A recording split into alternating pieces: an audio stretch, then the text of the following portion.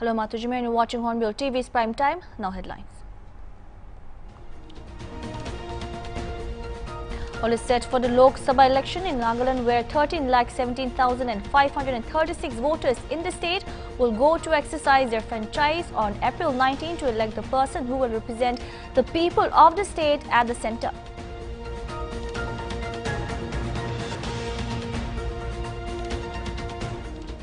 Former UK Prime Minister David Cameron addressed the Manipur issue during a debate in UK's House of Lords after Lord Indrajit Singh raised questions regarding the religious freedom in India and the current situation in Manipur.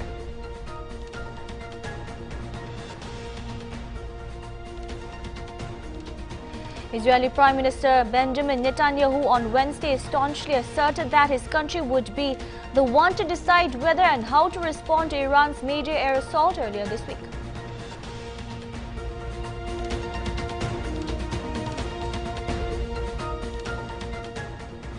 Ahead of the polling for the first phase of Lok Sabha election, security has been tightened in the Naxal-affected areas of Gadchiroli in Maharashtra.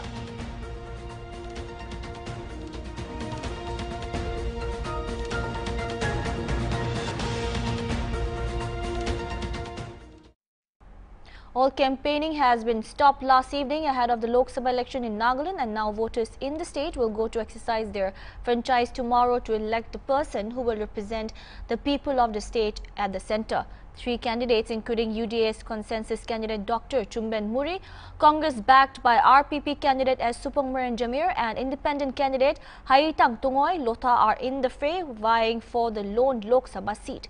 There are 13,17,536 eligible electors, where 6,56,729 are male voters and 60,807 female. The ENPO has, however, resolved not to participate in the electoral process due to the FNT issue. Meanwhile, 14,052 polling personnel are ready for duty at 2,342 polling stations across the state.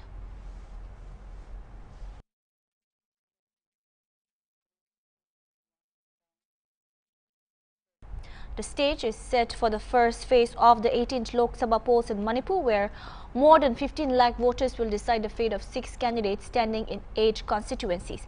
Tight security arrangements are in place in all the valley districts, including Churachandpur and Kangkokpi, where 162 companies of Central Paramilitary Forces have been deployed, apart from the state security forces, including police personnel. Speaking to Hornbill TV, Ram Nanda Nongmekapa, Joint Chief Electoral Officer, Manipur, said a total of 15,44,652 voters, including 7,41,849 males, 8,02,557 females, and 246 third genders will exercise their franchise in this election. Besides, the official further noted that there are 289 centenarians, 11,582 PWD, people with disabilities, and 13,638 people with 85 plus in the state. Interestingly, there are 12,398 first-time voters and 38,383 voters in the age between 20 to 29 years in this election, he added. Ramananda informed that his department has set up a total of 85 special polling stations in Imphal East, Imphal West, Tobal, Bishnupur, Kakching, Churachandpur and Kangkokpi districts for internally displaced people who are staying in various relief camps or relative houses or in rented accommodations. The department has also appointed designated AROs for every district for those IDPs, the official contended. There are 645 special polling stations which are exclusively managed by all women polling personnel. The preparations for the 18th Lok Sabha elections for this phase number 1 has been completed, and today we have completed the dispersal of the polling parties in respect of 2,107 polling stations spread across 8 districts: Imphal East, Imphal West, Bishnupur, Thawbal, Kakching, Chandel, Churachandpur and Kangkokpi. And in this phase 1, over 8,000 polling parties will be performing their duties, and a total of 162 companies of Central Paramilitary Forces they have also been deployed.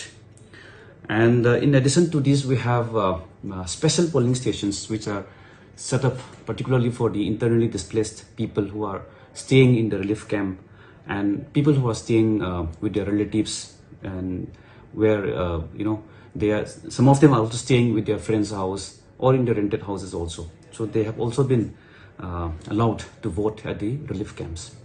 So we have 85 special polling stations set up in Imphal East, Imphal West, Thoubal, Bishnupur, Kakching, Churachandpur, and Kangpokpi.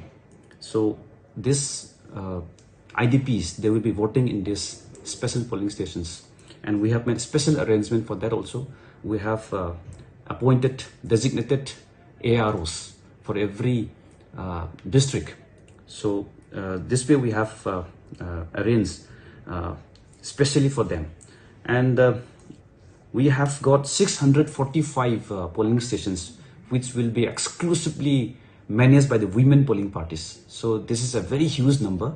In the last assembly elections, we have over 600 women managed polling stations. This time we'll be having a total of over 800 polling stations, both in phase 1 and phase 2. But in the phase 1, we'll be having 645 polling stations which will be exclusively managed by the women polling teams only. In addition to this, we have 2 polling stations in phase 1 which will be exclusively managed by the persons with disabilities. So this is again a very good news. And with respect to webcasting, we'll be having 1,256 polling stations where webcasting will be done, and through webcasting we will be able to know the polling, the procedure happening in the polling stations. If at all there is any problem inside the polling booth, we will be able to know, and we will be able to resolve at that instant. So this will be very helpful for us. In addition to this, as a special arrangement, we have deployed various IT applications.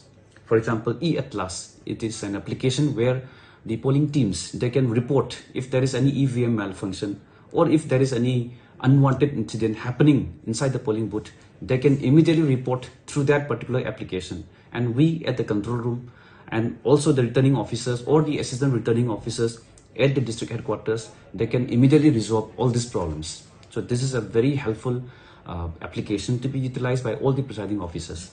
In addition to this, we will be utilizing Polestar application, where the polling teams, they can report the voter turnout every 2 hours by just pressing a button. So they will be able to do that. So these are some of the arrangements that are being arranged from our side. So in this phase 1, we will be having 11,582 persons with disability voters. We will also have 13,638 85 plus voters, senior citizens, and 100 plus voters. We have 289 people who have attained the age of 100 years. So this is a very big number. And the 18 to 19 years age group, we have 12,398 people.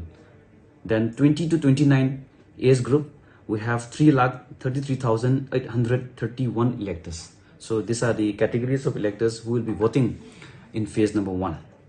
So these are some of the arrangements being done from our office through the district election officers. And in this phase 1, we have 6 candidates in fray. So the number of candidates, male candidates is 6, and the number of female candidates, this time we do not have any female candidates. So in this phase 1 election, I would like to urge all the voters of Manipur spread across in this 8 districts: Imphal East, Imphal West, Bishnupur, Thoubal, Churachandpur, Kakching, and Chandel, to come out in large numbers and to exercise their franchise by coming at the regular, in time, and to exercise their franchise without fail. So I would, last but not the least, I would request everyone to come and vote and to participate in this, the festival of democracy. This time, Election Commission of India implemented different innovative methods to increase the election voting percentage. Okay. So, what is the response of the people? Okay. So Manipur has been one of the highest voter turnout states in the country. So in the last Lok Sabha election, the voter turnout was 82%. and in the assembly election it was more than 90%. So we are expecting the same thing to happen this time also. From our side, we have taken up a lot of sweep campaigns. Very recently, we had also conducted the signature campaign that I will vote for sure. So it is not tomorrow is not a holiday actually. It is a voting day. So everyone should come and vote. So we expect that the people will come out in large numbers. So Manipur has been there has been a history of huge voter turnouts in the many previous elections held so far. So tomorrow I'm very sure that people will come out in large numbers and they will vote for sure. Any special appeal for internally displaced people, sir? I would like to appeal to all the internally displaced people that we have set up 85 special polling stations in the phase 1. So I would like to appeal to all the IDPs to come out in large numbers and to exercise their franchise and let us make our voice heard. So please come out and vote. We'll take a short break. Keep watching.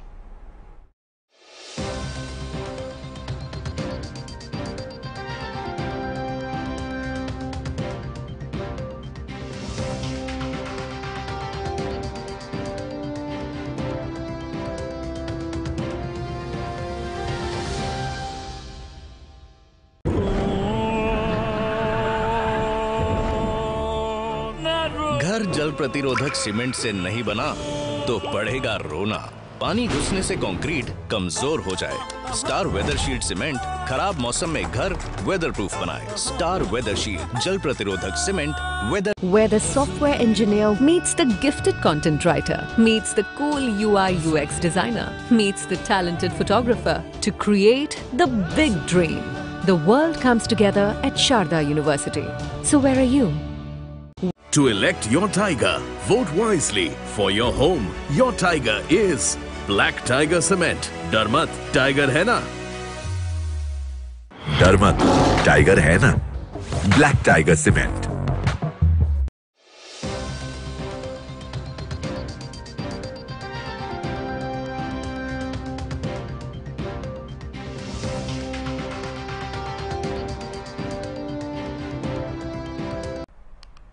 Protection Society Mission Vatsyala scheme is a plan to help achieve goals related to development and protection of children that are in line with the Sustainable Development Goals. It focuses on child rights, raising awareness and strengthening the juvenile justice care and protection system. It is funded by the central and state governments in a 60-40 ratio with 90-10 ratio for northeastern states and 2 Himalayan states. Darmat, tiger hai na? Black Tiger Cement. Darmat, tiger hai na? Black Tiger Cement. The Jawaharlal Nehru National Solar Mission, or the National Solar Mission, was launched on 11th January 2010. JNSM is a major initiative of the Government of India with active participation from states to promote ecology. Darmat, tiger hai na? Black Tiger Cement.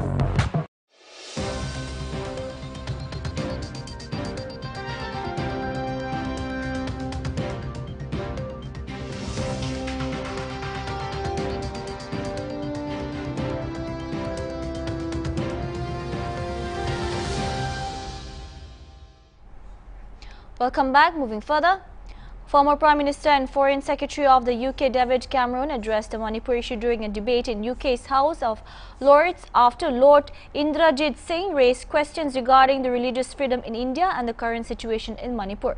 David Cameron answering questions pertaining to freedom of religion in India and said it was important and the country have raised these issues with the Indian government, and that should continue to be the case. On Manipur issue, Cameron said it was right to say that the religious aspects of some of the strife should not be downplayed. Sometimes it is the clashes, communal, tribal or ethnic, but in many cases there is a religious part of it.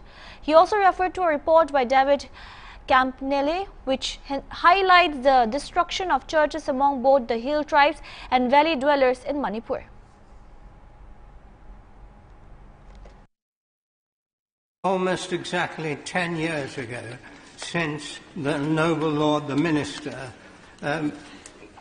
stated in the other place that the mass killing of tens of thousands of Sikhs in 1984 was one of the greatest blots in the history of post-partition India. It's true that India has what is called a secular constitution, but since then we've had the riots in Ayodhya where tens of thousands of Muslims were killed, and then we had the Home Minister describing the Muslims as termites.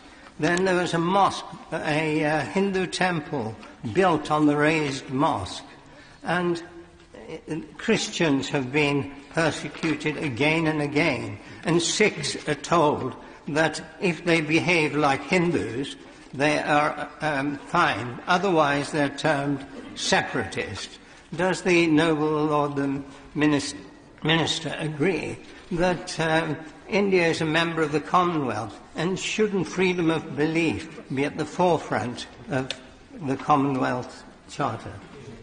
Well, I thank the noble Lord for his question. I'll never forget the visit I made to Amritsar. It's one of the most beautiful places I've ever been, one of the most peaceful places, but of course the memories of what happened there, it's very important that we acknowledge what happened and how wrong it was.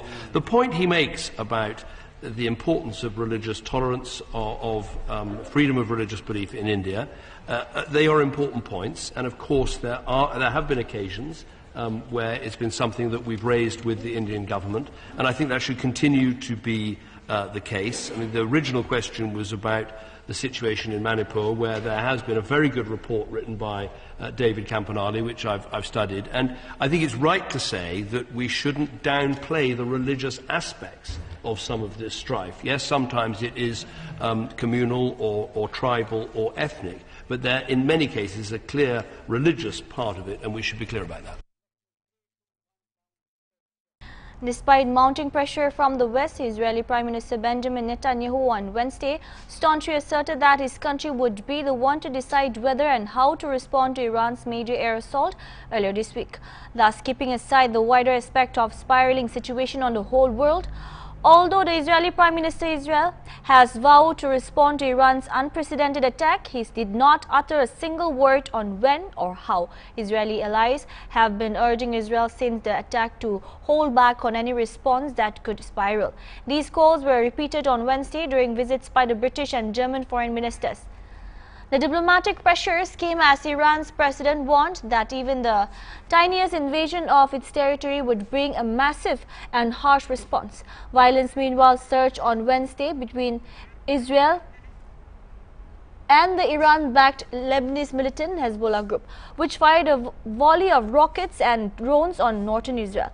The attack wounded at least 14 Israeli soldiers, 6 seriously, the army said. The military said it struck Hezbollah targets deep inside Lebanon in response. בריטניה וגרמניה. אמש שוחחתי עם ראש ממשלת בריטניה רישי סונאק. בקרוב אני גם משוחח עם מנהיגים נוספים. אני מודה לידידינו על תמיכתם בהגנת ישראל, ואני אומר את זה גם תמיכה במילים וגם תמיכה במעשים. יש להם גם כל מיני הצעות ועצות, אני מעריך את זה, אבל אני רוצה להבהיר שאת ההחלטות שלנו אנחנו נקבל בעצמנו.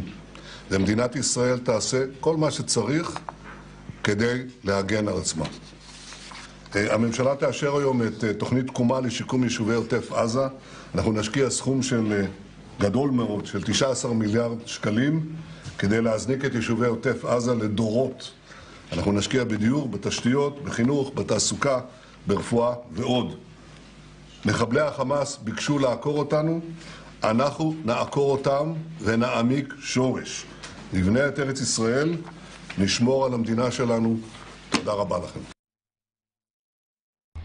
Following reports of Ameethi's Congress State Co-Coordinator Vikas Agrahari joining the PJP in the presence of Union Minister and PJP candidate from Ameethi Lok Sabha constituency, Smriti Irani, Agrahari refuted the claims and said that he met the PJP leader over an issue in his area where there was a formal welcome, which usually happens when people meet.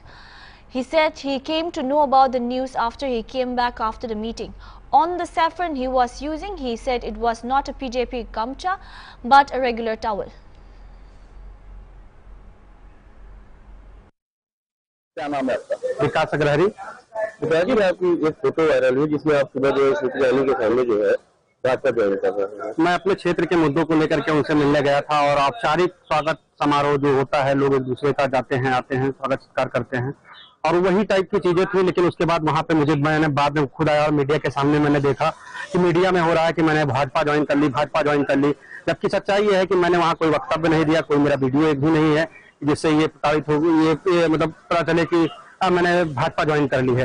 ये सरासर गलत बातें थी और हमको खुद media के माध्यम से, एनआई के माध्यम से, पीटीआई के माध्यम से पता चला कि हमको भाजपा ज्वाइन करा दी गई। तो इसके लिए मैं खंडन करने के लिए आपके साथ आया हूँ।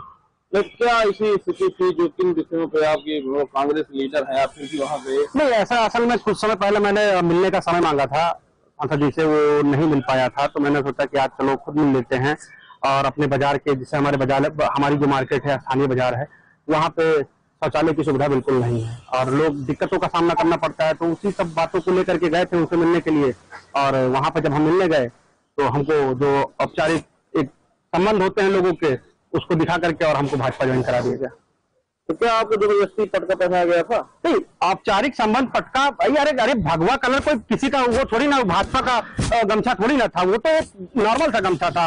आप ये पहन लेंगे तो क्या कांग्रेसी हो जाएंगे? नहीं हो जाएंगे ना, या कुछ भी हो जाएगा। तो ये औपचारिक कलर है, ये औपचारिक रंग है। तो यही चीजें थी और वहां पे भाजपा जैसा कुछ नहीं था, लेकिन बाद में मीडिया के साथियों के माध्यम से पता चला मैंने भाजपा ज्वाइन कर ली। आप तो उनके घर पे गए थे, वहां पे किसी तरह का दबाव भी नहीं था, आपने पहना भी। भैया मैं वही चीज कर रहा हूँ ना, मैंने भाजपा का पटका थोड़ी ना पहना। Mian Altaf Ahmad, candidate of National Conference for the Antnak-Rajouri parliamentary constituency seat in Jammu and Kashmir, filed his nomination on Thursday. He submitted his nomination papers before returning officer Dr. Syed Fakhruddin Hamid at Antnak. Abni party candidate Zafar Iqbal Manas also filed his nomination papers today. Meanwhile, PDP candidate Mehbooba Mufti will be filing her nomination papers late in the afternoon today. After the filing of nomination, NC Vice President Omar Abdullah said Mian Altaf Ahmad will represent all parties of the India Alliance on Ghulam Nabi Azad not contesting the Lok Sabha elections. Abdullah said he was not shocked and might have fielded another candidate from his party.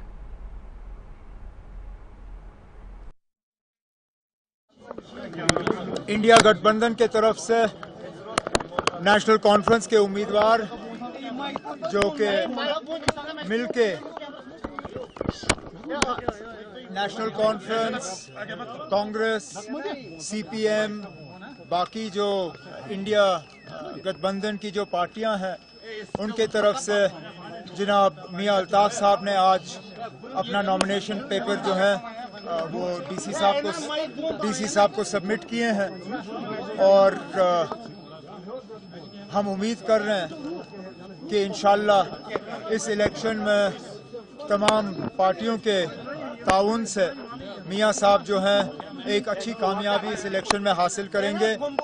मैं खासकर तंजीम के सदर जनाब फारूक साहब के तरफ से मीर साहब का शुक्रगुजार हूं, जो ख़ास दिल्ली से अपनी बाकी जिम्मेदारियां छोड़ के यहाँ आए हैं ताकि जब मियां साहब अपने कागज़ सबमिट करें तो इनकी भी प्रेजेंस यहाँ पे बहुत ज़रूरी थी और ये आए, जिसके लिए हम इनका शुक्रगुजार हैं। इसमें कौन सी हैरानगी की बात है ना, हमें तो पहले ही मालूम था वो मैदान में नहीं होंगे। वो जब डोडा से मैदान में नहीं थे तो अनंतनाग से मैदान में कहाँ उतरेंगे। अब उन्होंने शायद अपना कोई उम्मीदवार जो है दिखाने के लिए मैदान में उतारा हुआ है, अच्छी बात है। कहाँ तक उनकी पार्टी को लोगों का समर्थन हासिल होगा वो आपको आने वाले दिनों में पता चल जाएगा। बीजेपी भी खामोश है,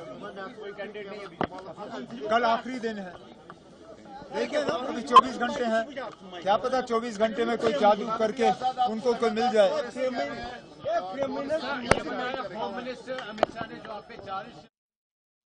That's all we have for now. Keep watching Hornbilltv. Good night.